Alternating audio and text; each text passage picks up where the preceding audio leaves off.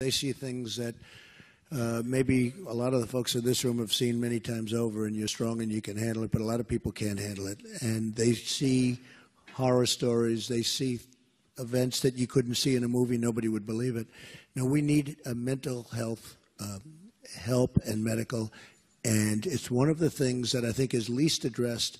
And it's one of the things that I hear, like your question, it's one of the things that I hear the most about when I go around and talk to the veterans. So we're going to have a very, very robust, level of performance having to do with mental health.